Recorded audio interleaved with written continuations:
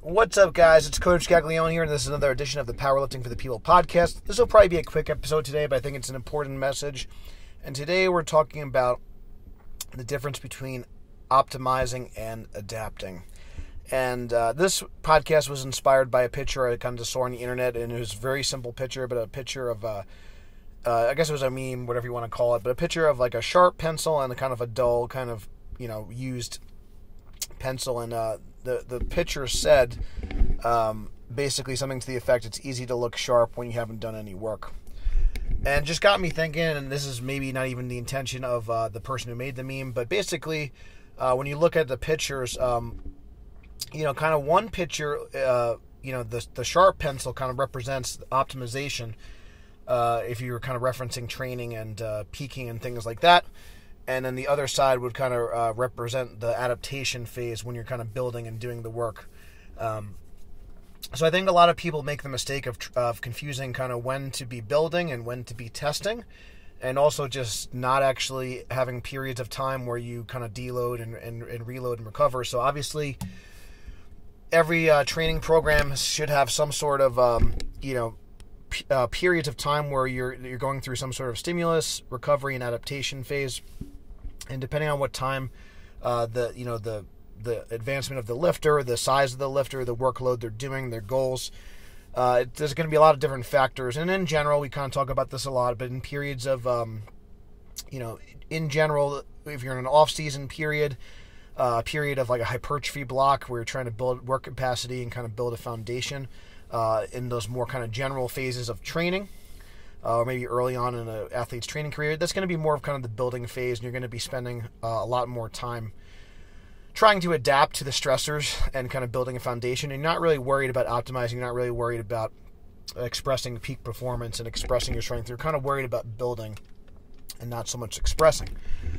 So your kind of training program and exercises and your kind of recovery modalities and things should reflect that. And I think a lot of people kind of make the mistake of actually maybe trying to, optimize things too much. So examples of this would be like, maybe doing like really, really frequent massage or cryotherapy and things like that, which on the surface, I think those things are great, especially in something like using ice and cryotherapy and things like that, where you're kind of blunting the natural inflammation process. It's kind of important to kind of save kind of those quote-unquote aces in the hole. You kind of want to play those cards once you get closer to a competition, closer to in-season, where your performance matters more, and when you're trying to actually peak and express your strength or express your skill in a competition setting, because part of the inflammation process is actually the stressors and the kind of the adaptations that you need to go through in order to make progress. Not to say that you want to be beat up all the time. So the reason why I kind of want to talk about this, I think that the pencil analogy really puts things in a really good perspective.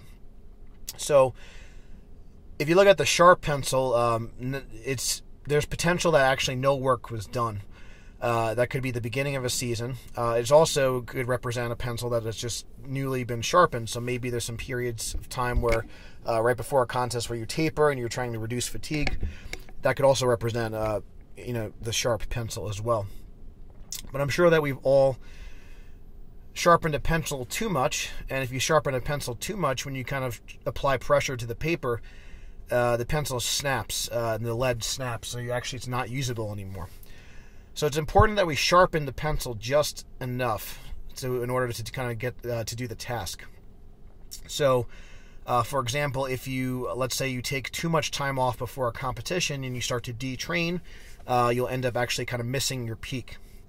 So that's an example of kind of sharpening the pencil too much.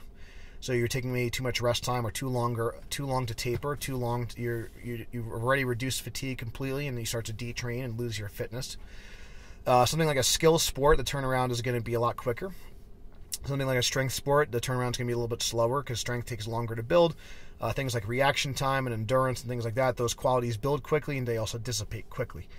The more skillful the sport, or the more probably endurance-based the sport, I would say the shorter the taper and the longer you need to train up until competition. Something like a strength sport or something that's a really high velocity type event, very highly neural driven, probably going to need a little bit more time to start to deload and taper and reduce that fatigue. So something like in powerlifting, I for most of our men, we'll start to really, start to do your heaviest squatting and deadlifting, maybe anywhere from 3 to 4 weeks out.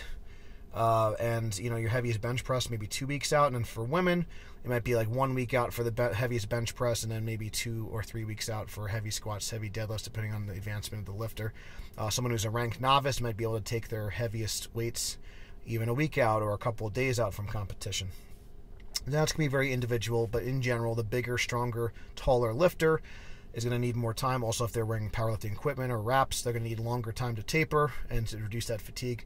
The female, shorter, lighter weight, smaller lifters, less advanced lifters are going to need shorter turnarounds and shorter time taper. So in theory, if using the pencil analogy, it's going to take less time for them to kind of sharpen that pencil, so to speak. In their fitness, they'll have to kind of resharpen the pencil that much quicker, and they'll turn around and be a lot faster. Kind of the dull pencil kind of represents someone who's kind of in, like I said, that middle phase, or they're going in. So, there's advantages, and there's times where you want to be kind of just putting your head down and grinding and just doing the work. The key is kind of knowing how much work you can do before you need to kind of quote unquote resharpen your pencil and start to taper. So for most people, that's going to be anywhere from 4 to 6 weeks. There's going to need to be some sort of reduction in volume, maybe a slight reduction in intensity. For most people, you could still keep the intensity fairly high, but you are going to want to at least reduce the volume by 50% every 4 to 6 weeks. Volume is going to be the biggest producer of fatigue, so by reducing volume, that's going to help dissipate fatigue quickly. So when you get into a peaking phase, a lot of times the intensity will remain fairly high throughout the training block for that last 4 to 6 weeks before a competition. But the volume will start to kind of drastically kind of go lower and lower, especially once you get to that like kind of 1 to 2 weeks out. Probably most of your heavy and hard sessions and most intense sessions and highest volumes should be kind of done at that point for the average powerlifter. And that's going to be something that's going to be individually different. So it's important to have a good training log. It's important to kind of realize kind of how long you can kind of quote unquote like write with your pencil before it goes completely dull. You want to make sure you don't resharpen or taper too soon. So like if you started to kind of reload like every 1 to 2 weeks, that might be too frequent, and you're not going to get as much out of the pencil as you could. You want to continue kind of writing as long as you can while the pencil is still usable. And again, so for most people, that's going to be around 4 to 6 week range. If someone's a ranked novice, that might be a point where they can no longer do like a linear progression. They can no longer add kind of pounds to the bar anymore, and they might need to transition to an intermediate program at that point. So when they're transitioning to like a different level. So typically for like a novice lifter, they're going to be able to progress and continue to kind of on with their training, like and add progress week to week. And a more intermediate lifter will be able to kind of maybe progress every week or every couple of weeks. And an advanced lifter will only be able to hit a PR or make progress every couple of months, or maybe even might take them as long as a year to hit some sort of like personal record or all-time PR, depending on their body composition goals and that sort of thing. So again, just kind of going back to the pencil analogy, so once we kind of taper, it's important that we also make sure we don't reduce the volume or intensity for too long. Again, if you ever sharpen that pencil too much, and again you start to apply pressure like after a meet, so maybe like after a contest, one of the things that I like to do is just kind of unload the spine, at least for like 1 week. So for some people that may be anywhere from 2 to 4 weeks, but I don't like to step away from training completely. But you'll do more traction-based activities. You might do more things like belt squats and 45-degree hypers instead of barbell squats and barbell deadlifts. You might do things like feet-up benching or dumbbell benching, and then slowly transition into things like high bar squats without a belt, and maybe stiff leg or deficit deadlifts without a belt, and then some maybe spoto pressing. So exercises that are going to limit the amount of weight you can use, but still provide a high muscular stimulus. So again, in closing, so I think that pencil analogy is very good. So it's really important that you, when you're to know if you want to be optimizing or adapting.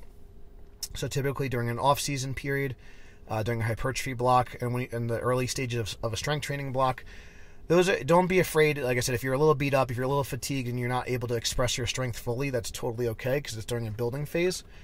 But then coming into a meet, it's really important that we quote-unquote start to sharpen the pencil and making sure that we're kind of ready to express our strength and do the work. So It's also important after a training cycle is over that you also take some time to, again, resharpen the pencil so you're ready and fresh for the next training block. If you're feeling really beat up going into a meet preparation cycle and you're not kind of ready to do the work, you're not feeling good, you're kind of dealing with kind of injuries from like a last meet or something like that, that's not going to be good either. So times you should be kind of optimizing is kind of going into a contest or going into a new training block. I think those would be really good instances, and basically every 4 to 6 weeks you should have some sort of period where you're kind of reloading.